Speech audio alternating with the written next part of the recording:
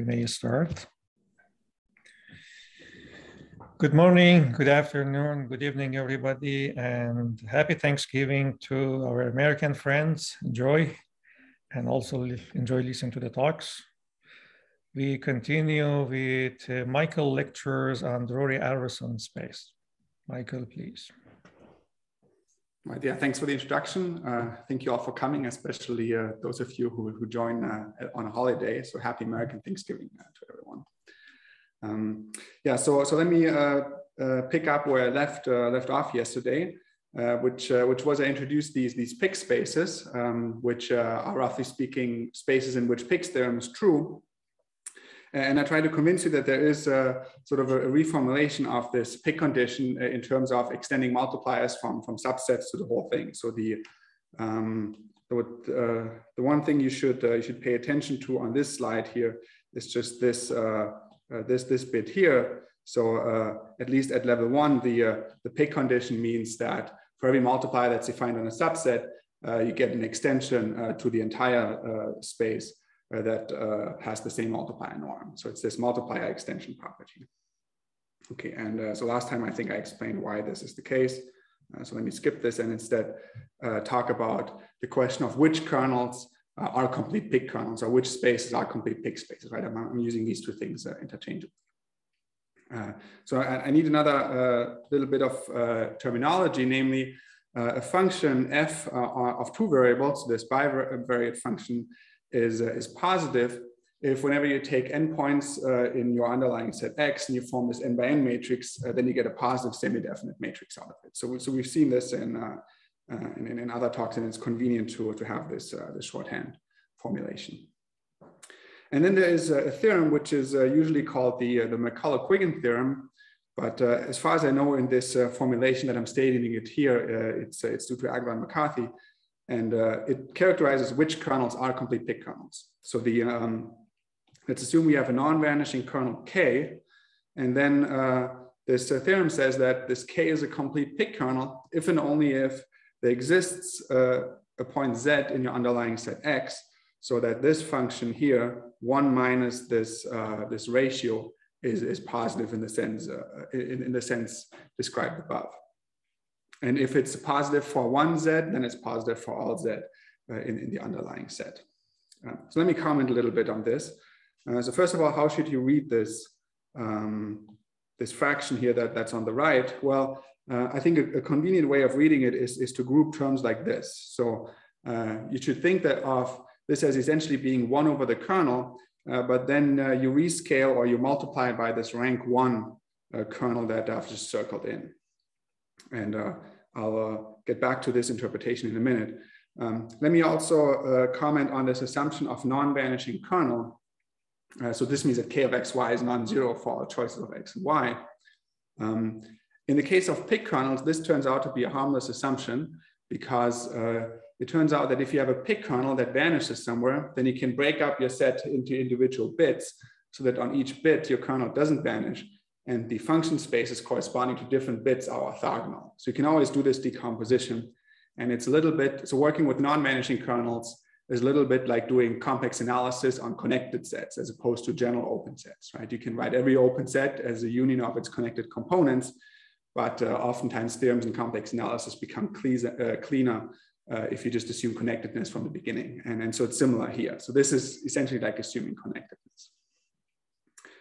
So, I'm going to make a couple of comments about this theorem as we go forward, but let me point out that there is a very clean and simple proof of necessity of this theorem that was recently obtained by Greg Neese. So if you want to learn about this, I recommend checking out his paper.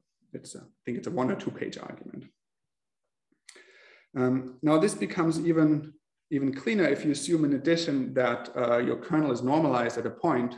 So you assume that there is some point x naught in your domain, so that kx x naught is equal to 1 for every point x. And so again, this is a fairly harmless assumption because you can always renormalize non-vanishing kernels, and this doesn't change the multipliers. But also many kernels you encounter in nature already are normalized at a point. So if you think of the Drury-Arveson kernel as an example, 1 over 1 minus z inner product w, then this is normalized at 0, right? Because if you choose W to be 0, then you get 1. So you can think of this point x naught as essentially playing the role of the origin in this case. And then what you can do is you just take this point z in this Macaulay-Quiggin theorem to be the normalization point. And then you get this very clean characterization that the kernel is a complete Pick kernel if and only if 1 minus 1 over the kernel is positive. Because then this entry that I circled is just equal to 1 in the normalized case. Okay. So what can you do with this then? Well, what you can do, one thing you can do with it is you can prove that a whole bunch of things are complete Pick spaces. So here are some examples. If you believe this theorem as a black box, then you can show that the Drury-Arveson space is a complete Pick space. Because if you look at 1 minus 1 over the kernel, then this is just z in our product W. And that's sort of the prototypical example of a positive function, right? Because if you take this, if you form this n by n matrix by plugging in points, then what you get is the matrix of inner products of these points, are also known as the Gram matrix, right? And so these Gram matrices are always positive semi-definite because they have the form A star A. So in particular, if you can see that this Macaulay-Quiggin theorem contains a Pick's original theorem as a special case because this applies when d equals 1. We can also prove that a whole bunch of other spaces are complete Pick spaces. And so the ones that I want to briefly mention are these spaces in the scale that I introduced in the first lecture. Namely, for every number a bigger than 0, we had this, let's just do it on the disk. So there we have this reproducing kernel Hilbert space on the disk, whose kernel was a power of the Segur kernel, right? And then you can, it follows from this Macaulay-Quiggin theorem that this guy is a complete Pick space if and only if your index A is less than or equal to 1, right? So A equals 1 corresponds to Hardy space. A less than 1 corresponds to some weighted Dirichlet spaces. So they turn out to be complete Pick spaces. But for instance, the case A equals 2 corresponds to Bergman space, which is then not a complete Pick space. And so let me actually show you this computation because I think it's sort of remarkably simple. And so here's how it goes. So you look at 1 minus 1 over the kernel, which is this function, and then you expand it into a binomial series. Right? So you get these binomial coefficients, a choose n, where I'm reminding you a choose n is this expression here. And it's an easy exercise to show that if you have a function on, if you have a power series in ZW bar, then this defines a positive function in this sense I described earlier, if and only if all these coefficients are positive or non-negative real numbers, I should say. So then when you stare at this long enough, then you see what's going on, right? Because if a is less than or equal to 1, then if you look at this coefficient a choose n, the first factor is always non-negative, but all the remaining ones are negative. And so there's n minus 1 of them. So once you multiply by minus 1 to the n minus 1, then you see that all of them are greater than or equal to 0. So you get the complete Pick property from the Macaulay-Quiggin theorem. And conversely, if a is bigger than 1, then for instance, you can look at the second coefficient. So a choose 2. So a choose 2 is then positive if a is bigger than 1. So once you multiply by minus 1, it becomes negative. So that fails the complete Pick property. So one reason why I'm showing this is because I think it shows how powerful this theorem is, especially in this formulation with a normalized kernel, right? Because usually proving something like a Pick theorem is not easy, but this Macaulay-Quiggin theorem, at least in these examples, more or less reduces it to a calculus 1 homework problem, right? Because you just have to check certain inequalities for the coefficients. You might also remember if, in some sense, if you take the limit as a goes to 0 here, then you get the classical unweighted Dirichlet space. And this also is a complete Pick space. And the computation, you can prove it using this Macaulay-Quiggin theorem, but the computation is a bit more complicated, so I'm not going to show it.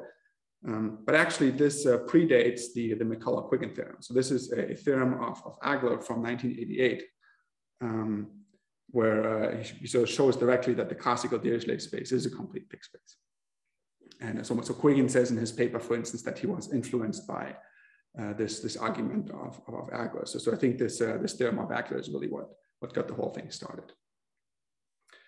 So one takeaway message here is that there are complete pig spaces that people care about independently of this development of this theory. For instance, there's Drury-Arveson space and the classical Dirichlet space, which of course we learned about in Tom Ransford's lectures. Okay, so I said for necessity in this McCulloch-Quiggin theorem, you should consult Greg Neese. Let me briefly comment on sufficiency because it involves another idea which is of independent interest, and that's of realization formula. So we saw, I think, realization formulas last week in Mike Drury's talk and yesterday in Michael Drittel's talk. So yeah, so I guess I'm the third Michael to talk about this within 1 week or so. But let me still mention it briefly. So you can do this. What I'm going to say, whenever the 1 minus 1 over k is whoops, sorry. You can do this whenever 1 minus 1 over k is positive, but let me just do it in the case of the Drury-Arveson space because there the formulas become a bit cleaner, and that's sort of the main object of interest for us right now anyway. So suppose you have, sorry.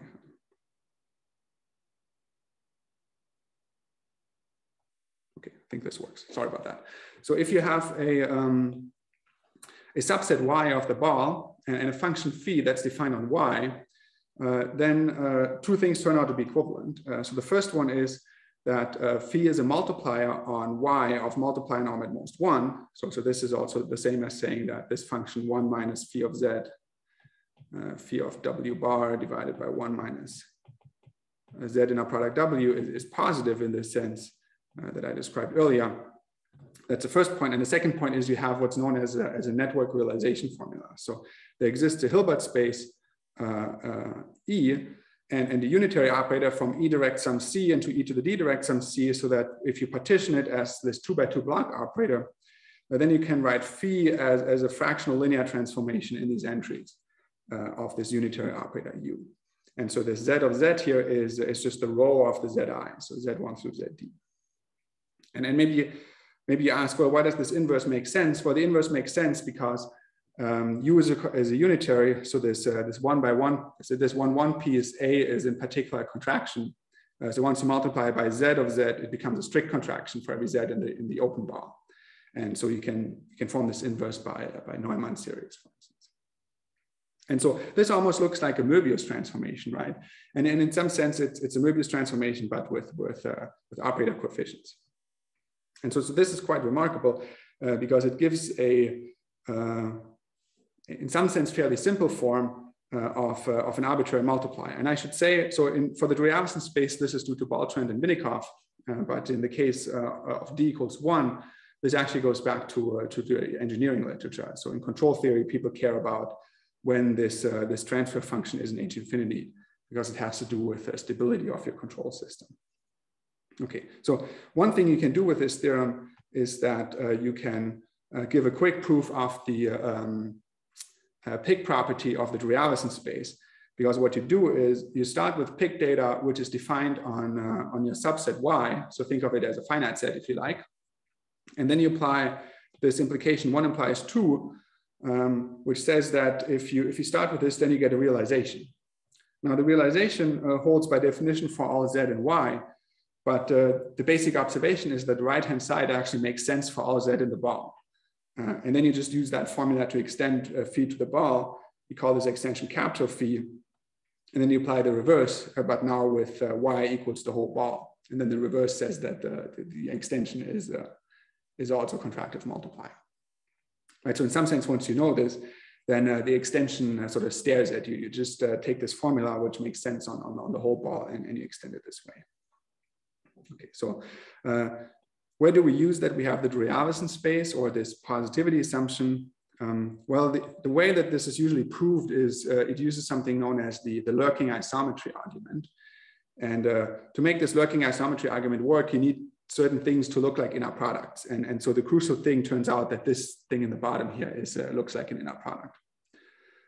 If you want to learn more about this lurking isometry argument, There's a recent book by Agler, McCarthy, and Young called Operator Analysis, where they really explain this lurking isometry argument really nicely. So you can look at that. Okay, so we know that the Drury-Arveson space is a complete Pick space. And what I'm going to try to convince you of next is that it's not just any old example, that it's actually universal in a certain sense. And so here I'm just restating this, this theorem of McCullough and Quiggin in this version of Agler and McCarthy for normalized kernels. So this is what I just had earlier. And then the key observation you can make is you can apply it to this positive function 1 minus 1 over k, what's known as the Kolmogorov factorization. So the Kolmogorov factorization says that every positive function essentially looks like a Gramian. It looks at b of x and a product b of y for some map b that takes your underlying set x into some Hilbert space E. And then you rearrange, and then what you get is this theorem of Agler and McCarthy, which says that if you have a normalized reproducing kernel, so a Hilbert space with a normalized reproducing kernel, then it's a complete Pick space if and only if there is some Hilbert space E and the map from the underlying set X into E well, it takes it into the open unit bar, and you can write your kernel K as 1 over 1 minus b of x and a product b of y. So this shows why it's crucial to have the right formulation of this theorem so that you can actually see this here. And so the fact that b of x maps to the open ball just follows from taking x equals y here. So this is an if and only if, because a function is positive if and only if it has such a Kolmogorov factorization. So then you can observe that this essentially looks like the Drury-Arveson space kernel came out, right? Because the Drury-Arveson space kernel was 1 over 1 minus z in a product w. And so this looks like the Drury-Arveson space kernel composed with b. And I'll explain in a minute what this means for the function spaces, but you can already see that for the kernels, the Drury-Arveson kernel is in some sense universal, right? You can recover any complete Pick kernel in it by doing this construction here. Now, you can make your life a bit easier, which I want to do, and then you can assume two more things. I'm going to assume that H separates the points of X, which translates to saying that B is an injective map. So you can really think of B as an embedding of X into the unit ball of some Hilbert space. And I also want to assume that the function space is separable, which means that you can take E to be separable as well. And so E is either C to the D or little L2. Okay. So if E is equal to C to the D, then this is literally the Drury-Arveson kernel that we have. But if E is little L2, then okay, we need to extend the definition of the Drury-Arveson space. So this is what I want to do next. So I'm going to write B infinity for the open unit bar in little L2. And then you can define the Drury-Arveson space on the open unit bar to be the reproducing kernel Hilbert space, whose reproducing kernel is this familiar formula, 1 over 1 minus z in a product w. And the only observation is that this makes sense on the open bar of little L2 as well. So this is sort of a version of the Drury-Arveson space in infinitely many variables. And many of the things carry over, but you need to be somehow careful. I mean, there are some things that don't quite work out the same way. And in particular, certain points of view are missing. So as far as I know, there's no good function theoretic description of this Drury-Arveson space on the infinite dimensional ball. Either way, you can make this, this definition. And then you can reformulate this relationship on the kernels as a statement about the function spaces. So if the kernel has this representation here, then this just translates to saying that you get an isometry from your complete Pick space into the Drury-Arveson space that maps the reproducing kernel of the complete Pick space to the corresponding kernel of the Drury-Arveson space. And so this is just a reformulation, because if you this relationship for the kernels here says that if you take the inner product between two kernels on the left, it's the same as taking the inner product between the corresponding kernels on the right. Okay, so in this sense, you can embed every complete Pick space into the Drury-Arveson space. But it's also useful to take adjoints in this statement. And if you take adjoints, then you get this result. So if you take the adjoint of V, then you get a composition operator. And so the adjoint of an isometry is a co-isometry.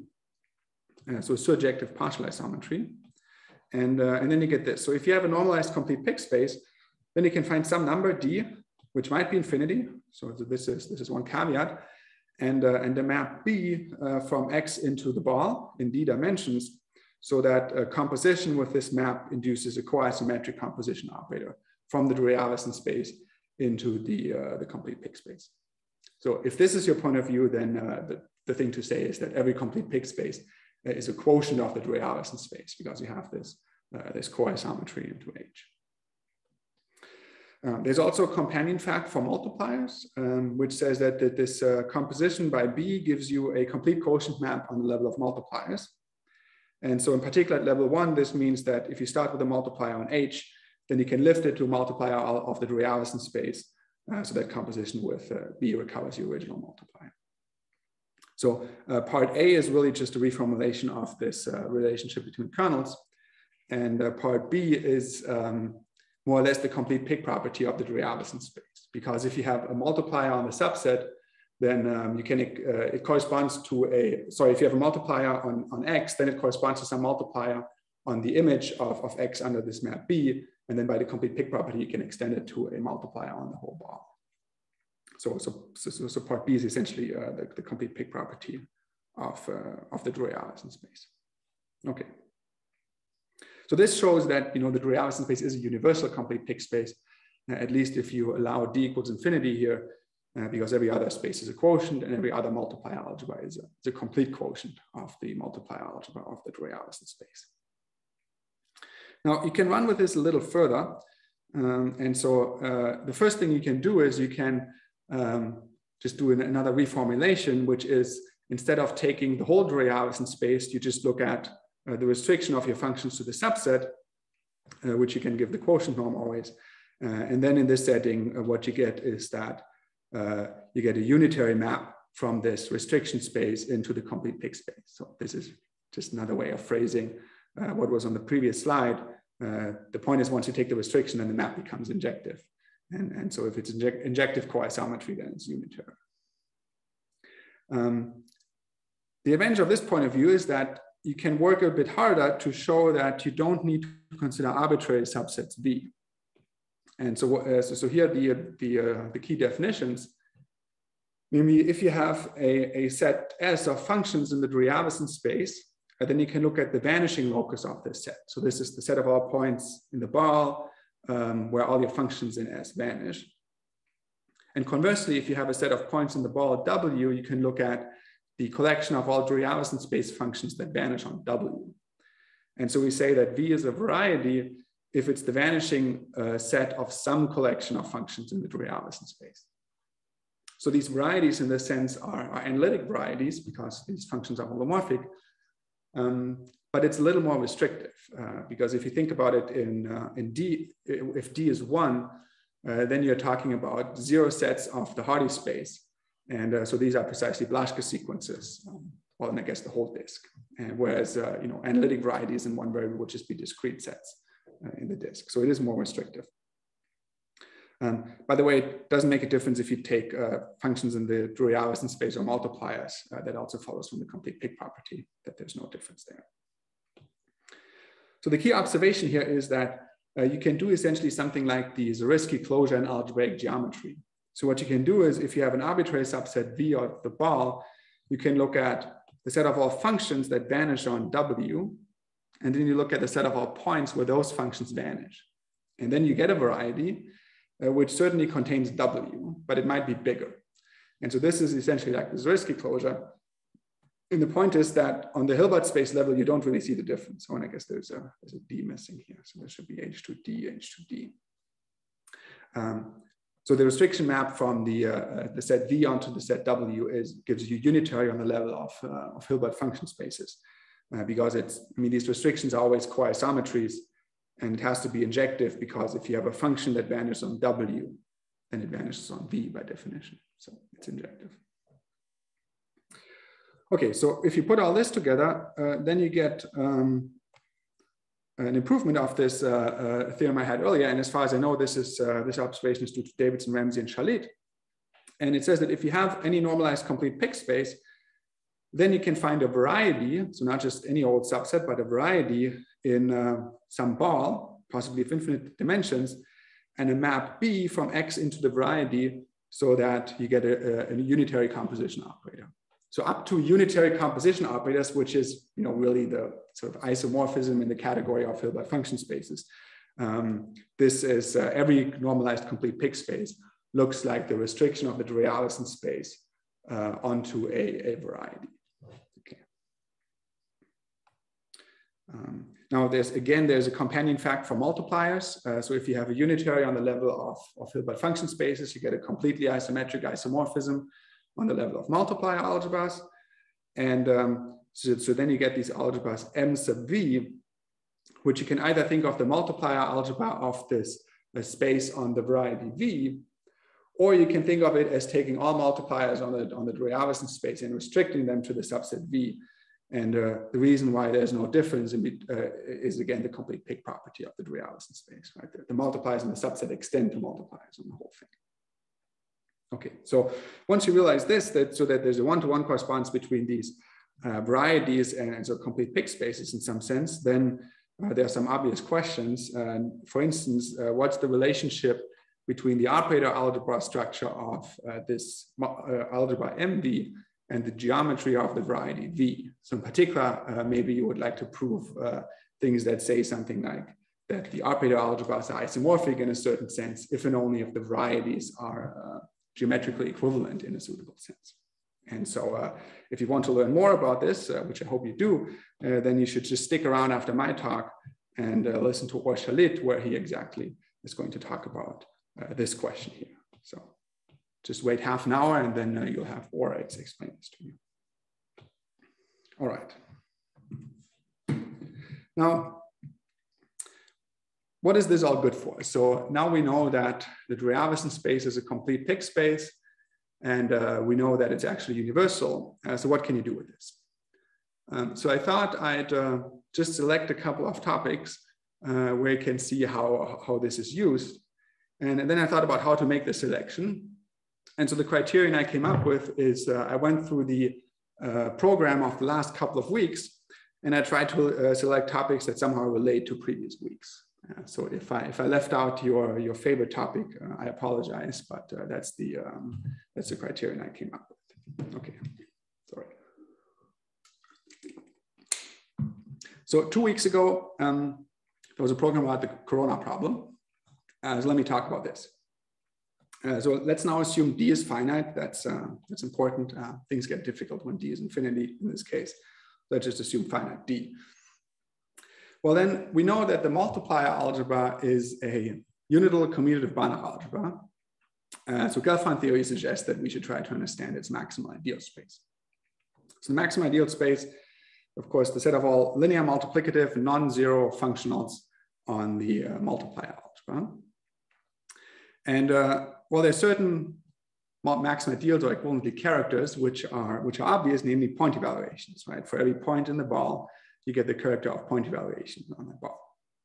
And we learned 2 weeks ago in Alex Putney's talks that Collison famously proved if D is 1, that the unit disk is dense in the maximum ideal space of H infinity, right? So if D is 1, then this multiplier algebra is H infinity. And so this is Collison's theorem.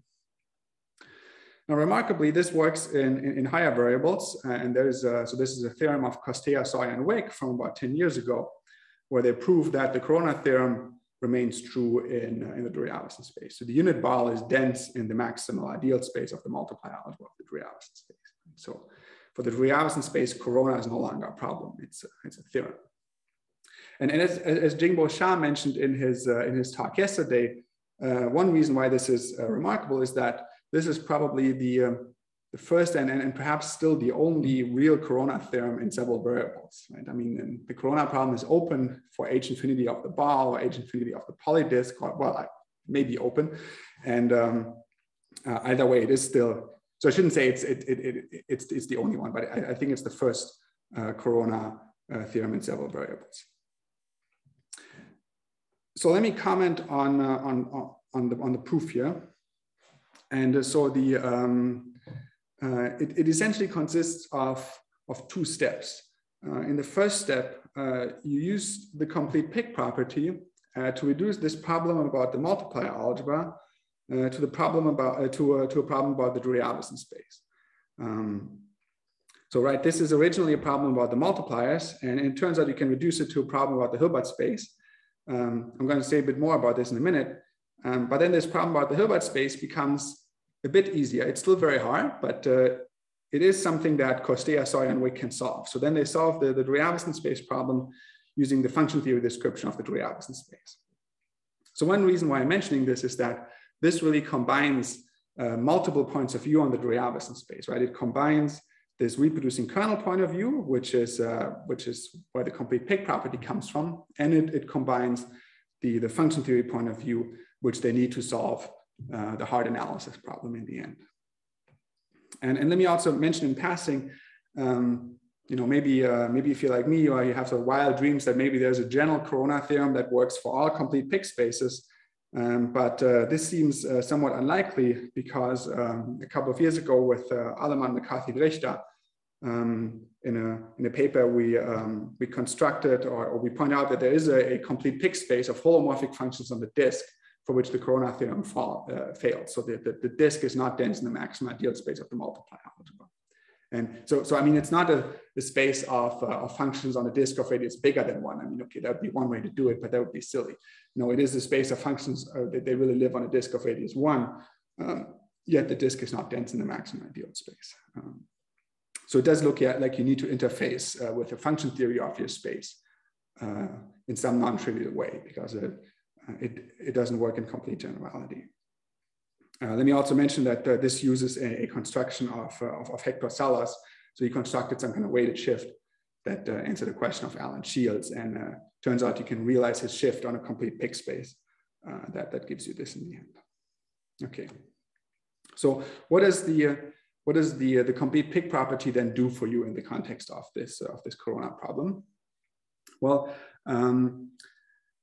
as we also saw in Alex Bourdney's talks, you can rephrase this density of point evaluations in the maximum ideal space in terms of function theory.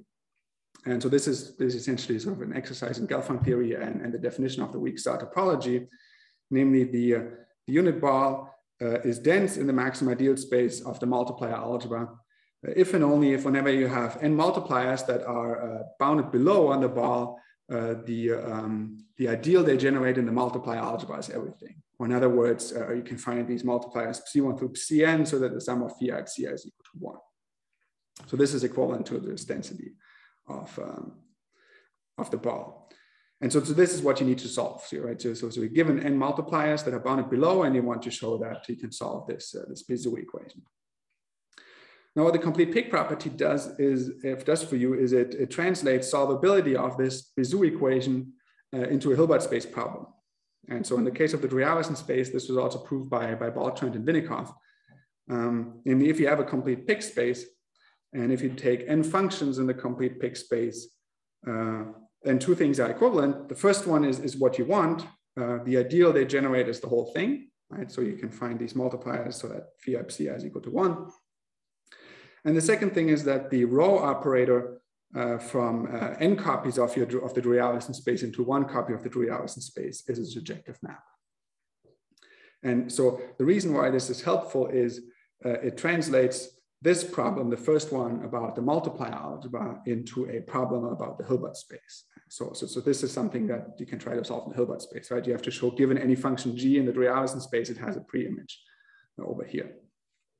And so just to give you a feeling, I mean, the obvious implication here is 1 implies 2, because if you have these multipliers psi, then you can look at the column of the psi's, and this is a right inverse for the row of the phis, right? So which gives you subjectivity. But the non-trivial implication is to go from 2 to 1, and this is really what the complete pig property does for you. This is usually proved using either the realization formula or commutant lifting theorem. And so this reduces the problem, the corona problem for the Drury-Arveson space to the following. You're given corona data, so n multipliers that bounded below, then you want to show that the multiplication operator is surjective, which, as I said, is still a hard problem. It uses a lot of hard harmonic analysis, but it is something that Costea, Sawyer, and Wick can solve. Let me also mention that this result is often called the Toeplitz corona theorem. And there's actually an interesting history of this theorem because in H2 there is sort of a precursor by Leach. And Leach's paper appeared about 40 years late. And the reason is it was first rejected because it wasn't clear what it was good for. And but then the preprint was still circulated, and it turned out to be actually quite influential. So after many decades, people went back and then it actually got published. So this is sometimes why people call it Leach's theorem as well.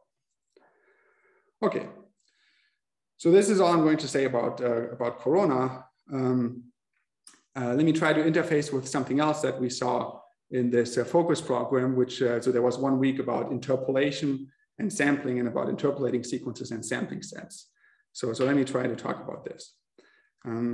So as you may recall, an interpolating sequence for H infinity is a sequence Zn in the disk for which the evaluation map is surjective, right? So in other words, for every sequence Wn in L infinity, you can find a function in H infinity that takes those values that sends Zn to Wn for each n. So as you may know, the way to think about this is to think that these points are spread out in the disk so much that you can choose the values of your function in H infinity to be essentially independently. You can choose these values essentially independently at these points. And so people are interested in interpolating sequences, for instance, because they tell you a lot about the maximum ideal space of H infinity. Alex Bodny also explained that Collison's study of interpolating sequences was sort of a precursor to his corona construction. So that's another reason why I might be interested in these. And so Collison characterized them, and there are two conditions that show up. Namely, you have a weak separation condition and a Collison measure condition. And so the weak separation condition means that you can find an epsilon so that any two distinct points are separated by epsilon in the hyperbolic metric or the pseudo-hyperbolic metric. And so this thing here is this is usually called the pseudo-hyperbolic metric between Zn and Zm. And you want this to be at least epsilon. And then there's a Collison measure condition which says that you have a constant so that this sum here is bounded above by a constant times the norm of your function squared in the Hardy space, right? So we've seen Collison measures before, and this says that the discrete measure that assigns to Zn this weight here is a Collison measure for the Hardy space H2, right? So very roughly speaking, weak separation prevents the points from bunching up, and the Collison measure condition ensures that they go to infinity fast enough in some very vague sense. So Collison proved that a sequence is interpolating if and only if it satisfies both, right? If and only if it's weakly separated and it satisfies the Collison measure condition. And once you know this, you can give lots of examples. For instance, if the moduli tend to 1 exponentially fast, then you have an interpolating sequence.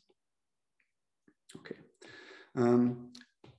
So you can ask similar things in the Drury-Arveson space, and in fact, you can ask this in every complete Pick space. So I'm formulating things for complete Pick spaces now, but you can just think of the Drury-Arveson space. It doesn't make a difference, and it's also interesting in the case of the Drury-Arveson space and non-trivial. So if you have a complete Pick space, then there are sort of obvious analogs of all these conditions here. Namely, you can define an interpolating sequence, which is a sequence for which the evaluation map from the multiplier algebra into little L infinity is surjective. So again, for every bounded sequence of complex numbers, you find a multiplier that takes these values. Then there is a version of the weak separation condition, which involves another metric, which is defined in terms of the reproducing kernel. So you can work out, if you take the Zegler kernel here, and it's not completely trivial, the computation, but you can do it, that this essentially works out to be the pseudo-hyperbolic metric on the disk. So if you're thinking of the Drury-Arveson space, then this works out to be a separation in the pseudo-hyperbolic metric on the ball. So this is also a pretty concrete geometrical condition. And then again, there's the Collison measure condition, which is essentially the same thing, but the weight is now given by the reciprocal of the kernel. So we have so the discrete measure that assigns to Zn this weight here is a Collison measure for the Hilbert space. And so in 94, Bishop and Marshall and Sandberg proved that Collison's theorem holds in the Dirichlet space. So a sequence is interpolating if and only if it's both weakly separated and it satisfies the Collison measure condition. And this proof of Marshall and Sundberg actually did use the complete pick property of the Dirichlet space. And as far as I know, this was one of the first sort of big theorems that made non-trivial use of the complete pick property in some space. And so there was some more work which I'm sort of brutally cutting out. There was some work by Böhe, for instance, for some of these spaces in this scale. But a couple of years ago, the four of us, Allemann, McCarthy, Richter, and I, showed that this Collison interpolation theorem extends to all complete pick spaces. And in particular, it extends to the Drury-Arveson space. So this does give a characterization of interpolating sequences in the case of the Drury-Arveson space, which is the weak separation in the Collison measure condition. The proof we had in 2017 used a big hammer. It used the solution of the Cadison-Singer problem due to Marcus, Spielmann, and Srivastava. Cadison-Singer was known to be equivalent to many things, one of which was the Feistinger conjecture.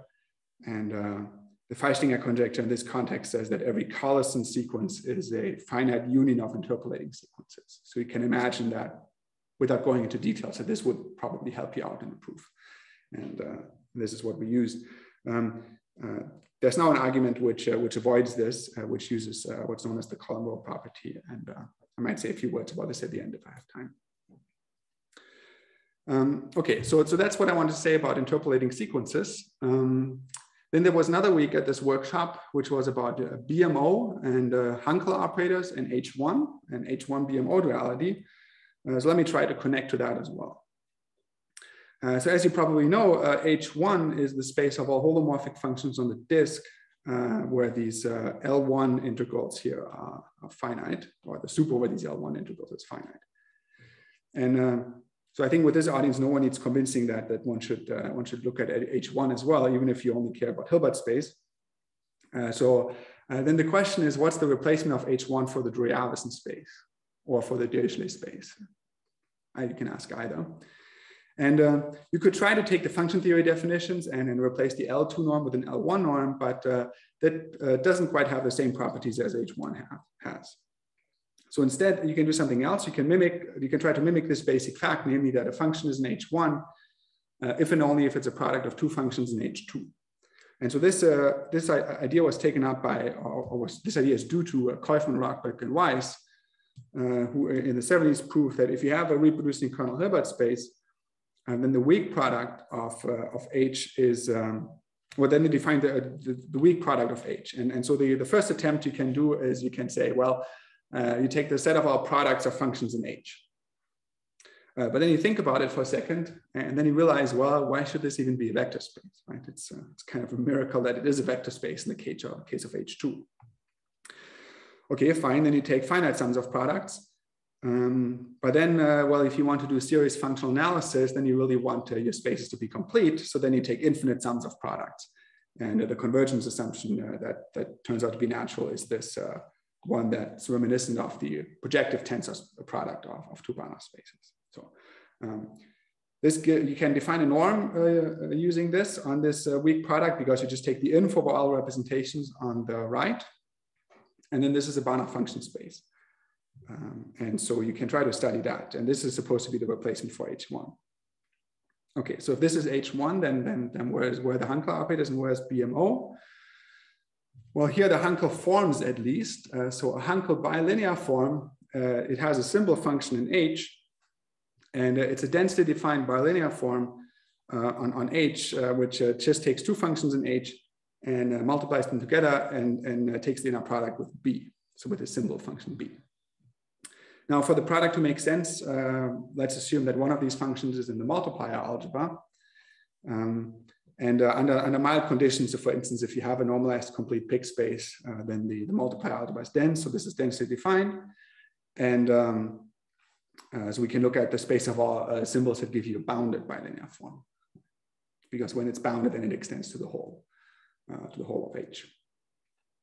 And so when you have a bounded bilinear form, then a bilinear form on H is the same as a dual, as an operator from H into its dual, which is the complex conjugate Hilbert space. right? Because the linear dual is the complex conjugate space. And so you get an operator HB from H into the complex conjugate space, which really works like a Hankel operator. So it just represents this bilinear form that I mentioned above here. If you know about Hankel operators, this is a little Hankel operator, right? It's I mean, the big and little Hankel operators. This is a little one. Now, in the case of H2, there's an old theorem of Nehari, which you can rephrase as saying that the Hankel, so all the B's that give you bounded bilinear forms on H2 is exactly the dual space of H1. And then Pfefferman showed that this is actually the space BMOA, the space of functions of bounded mean oscillation with which are analytic. And so there is a version of this Nehari theorem here. So I mean, it's Kaufman, Rockberg, and Weiss observed that often you get, if you have weak products, often you get some kind of duality with Hankel forms. In the case of the Drury-Arveson space, this is a special case of a theorem of Richter and Sundberg, that the dual space of the weak product of the Drury-Arveson space is the space of Hankel forms. So this is supposed to generalize H1 BMOA duality. It turns out this is true in any complete Pig space, which satisfies this technical property called the column-row property. Okay, let me also mention in my opinion, very remarkable result of Drury and Martin, which says that if you have a complete Pig space, which again satisfies this technical assumption, then actually the weak product becomes much simpler. Then every function in the weak product factors as a product of two functions in the Hilbert space. So you don't need the sums and certainly not the infinite sums. And what I really like about this theorem is that this was an open problem in the Dirichlet space even. And so this solved the open problem in the Dirichlet space, but the proof uses NC function theory. Right? So if you think about it, the Dirichlet space is a space of functions of a single variable. So what should there be non-commutative? But what they do is they take the Dirichlet space, they lift everything to the Drury-Arveson space in infinitely many variables, then they lift it even further to the NC-Hardy space, and then they solve it in the NC-Hardy space. And so some things become much more amenable in the NC world, and this seems to be one of them. I think this is it's really quite amazing that you use non-commutative function theory in infinitely many variables to solve a problem about the Dirichlet space in one variable. There was also, so I guess maybe by now you believe that if you have a space of functions, then you should look at the multipliers. So then clearly you should look at the multipliers of the weak product. And so there's something that I did with Raphael Cloatre, where we showed that, again, under the same assumptions, the multipliers of the weak products are the same as the multipliers of the Hilbert space. So this is supposed to remind you of the fact that the multipliers of H1 are the same as H infinity, which is the same as the multipliers of H2. Curiously enough, our proof uses sort of an operator space approach to these weak product spaces, which is sort of different from some things you see in the literature where there's usually approach using more harmonic analysis. Okay, so let me finish up by briefly saying one word about this technical property, this column-row property. And since this is about the Drury-Arveson space, I can try to motivate it using a basic fact in the Drury-Arveson space, namely, if we have these coordinate multipliers, then we know that they form a row contraction. But if you stick them into a column, the norm gets much bigger. It turns out to be square root of D. And so there is some asymmetry between norms of rows and norms of columns. And the question is, so it's possible that the norm of the row is bigger, the norm of the column is bigger than the norm of the row. And the question is, can it also go the other way? And so this turned into a definition. So space is said to satisfy the column-row property with some constant if the norm of the row for any sequence is at most the constant times the norm of the column. So that in the Drury-Arveson space, at least in this very particular example, we see that the norm of the row is bounded by the norm of the column, but in general, it's not so clear. And so the reason why why people started caring about this is because it kept popping up as an assumption in these theorems. And so the first non-trivial result in this direction is, I think, to Trent, who showed that the Dirichlet space satisfies the column-row property.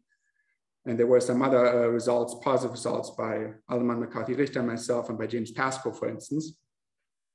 And this is remarkably something that does fail in the non-commutative world. So Orgard, Drury, and Pascoe show that the column row property fails in the NC Hardy space.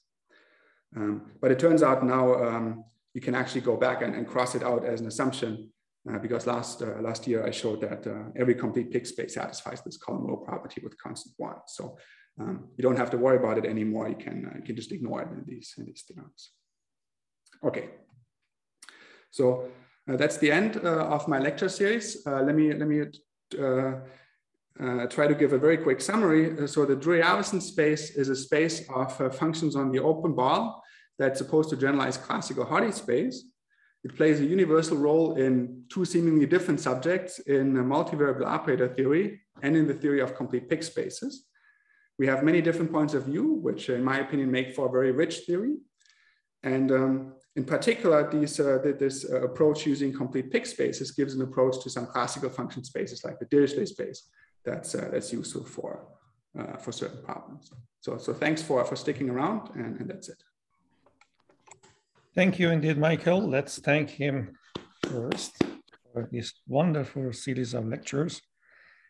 Any questions or comments for Michael?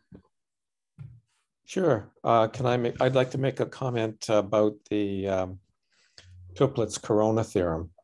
You mentioned this paper by Leach, which I hadn't heard of, but you didn't mention the paper by Arveson. Yeah.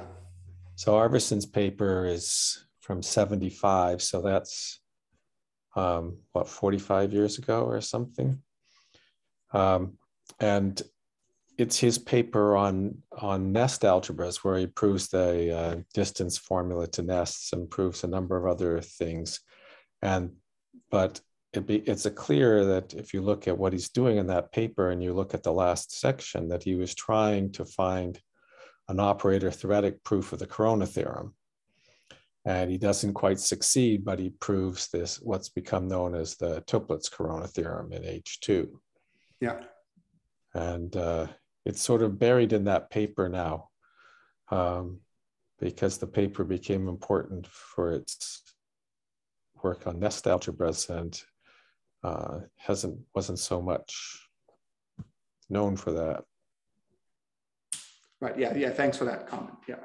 I think Leach didn't realize that you could do this. That you could say something about Corona using his approach, because surely if he had realized this, then he would have pointed out in his paper, and then it would have been rejected, I guess.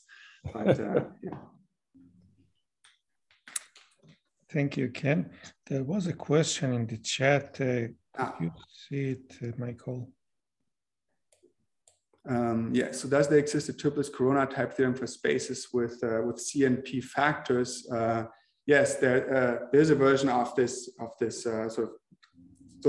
this Leach theorem is usually stated more generally, and there's a version of this Leach theorem for spaces with C and P factors, but you need to replace multipliers from one space into itself with multipliers from one space into the other. So you get multipliers from the complete Pick space into the space with the C and P factor. So it's not so clear what it says about Corona really, but there's a version of it at least.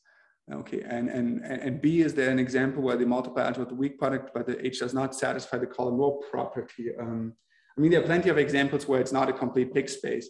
For instance, if you take H to be H2 on the ball, so Hardy space on the ball, then the weak product is H1, and the multipliers are both H infinity. I'm not sure about examples where you don't have the column row property. I mean, this column row property has really only been, I mean, so far at least, been useful in the context of complete Pick spaces. So I'm not sure people have really looked into it in great detail in spaces that are not complete Pick spaces. Thanks, Michael. Further comments or questions? Yeah, Michael, in your Corona theorem, there's in a lot of spaces, there's like a part 2 of the Corona theorem, which is an upper bound for the sum of the moduli. And I think the classical Corona theorem, it's like log delta over delta to maybe some power. So is there a version of that? So in the Toeplitz-Corona theorem, so let me go back. In the Toeplitz-Corona theorem, you get the best possible upper bound you could hope for in some sense. So where was it? Struggling to go back here. This Zoom interface is really not all that easy to handle, I must say.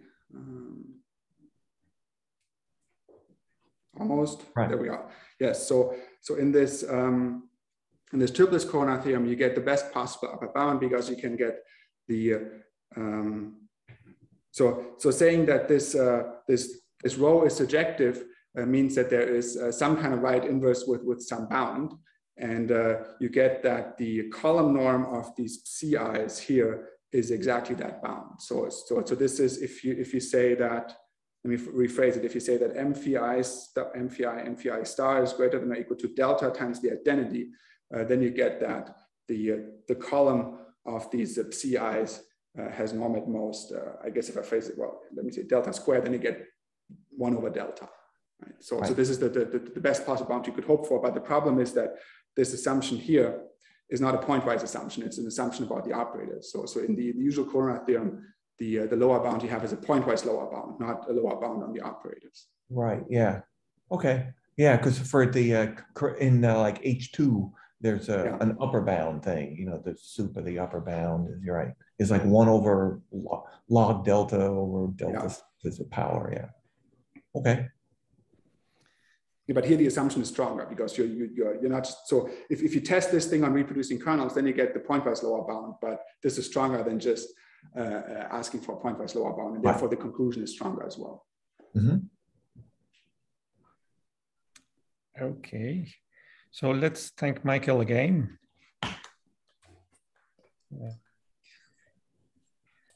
Michael, are you going to share the slides with the participants? Yes, I mean, I'm going to upload them in the chat right now. Okay, please.